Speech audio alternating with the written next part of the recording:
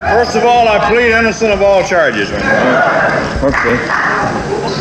you, Elvis. Thank you, dear. Love you too. Thank you. Will you gentlemen get down and talk a little bit? You can get your pictures later, please. Mr. Presley, Yes. why do you think you outlasted every other entertainer from the 50s and for that matter the 60s as well? I take vitamin E.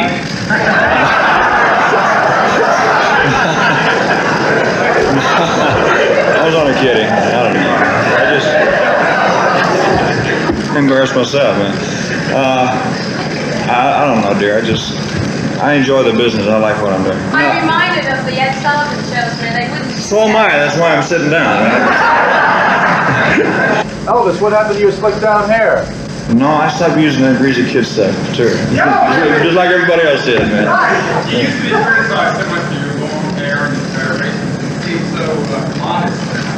Man, I was tame compared to what they do now. Are you kidding? I didn't do anything. We just jiggle, you know. Give us a jiggle. Elvis, are you satisfied with the image you've established?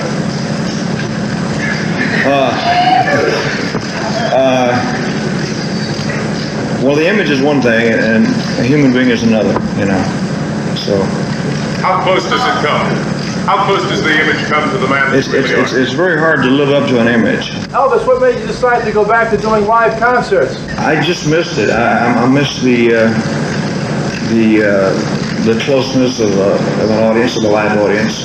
So just as soon as I got out of the movie contracts, I started to do live performances again. Elvis, what do you think of anti-war demonstrators? Honey, I just seem to keep my own personal views about that to myself, because I'm just an entertainer, and I'd rather not say. Elvis, are you thinking about doing something different, like running for public office? No, sir, I don't have any other aspirations in politics or anything of that nature. I'd like to do something in the way of a movie script, if I can find the right kind of a property. In fact, we're looking for it now.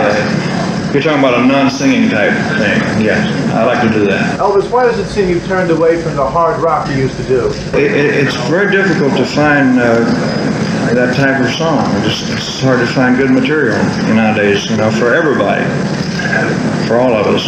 It's very difficult to find any good hard rock songs.